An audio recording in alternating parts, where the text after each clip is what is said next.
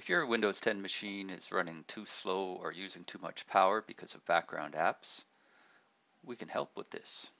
Click on Start, go to the Settings icon, go to Privacy, and then scroll down to Background Apps.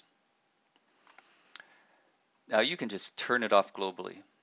Let apps run in the background, turn it off. Everything here will go dark, right? Or if you want to be more selective, you can keep that on and then just go through and choose which ones you don't use to be off and keep the ones that you're likely to use on. There's quite a list, so pick your way through, or if you're lazy, just turn it all off.